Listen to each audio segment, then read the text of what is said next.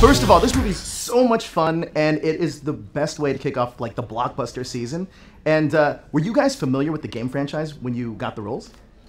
I was, yeah. I can't say I've played it, but I remember growing up, going to arcades. My friends played the games. I was never a big gamer, but absolutely when I heard the name Rampage and I looked at it, I was like, oh yeah, that one. I definitely knew of it. Yeah, I wasn't. I think I just fit in the wrong age range, but then again, someone just brought in an arcade game for us to look at, and I'm like, God, that looks super familiar. Like the graphics of it look really familiar, but I was only told by Brad and Dwayne that it was based on a video game. Oh, really? Yeah. Interesting. How about yourself? I did not know the video game either.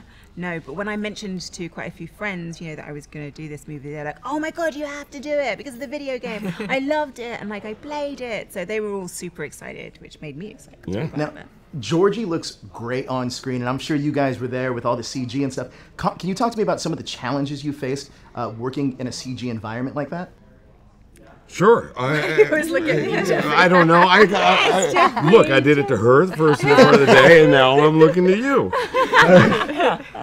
I mean, the obvious challenges are you're working a lot with a piece of tape on a green sheet or a tennis ball. But in this case, what helped a lot is we had the actor Jason Miles playing George, and that was at least gave us something to look at eyeline wise, and he was acting his little gorilla pants off, you know, and he would flip us off and do all the appropriate things, you know, so that we could react off of that, which was of great help, and I think he did an amazing job. I think he's sort of the unsung hero of this film. I think for sure. The emotion in George's eyes are really his emotions. It's amazing.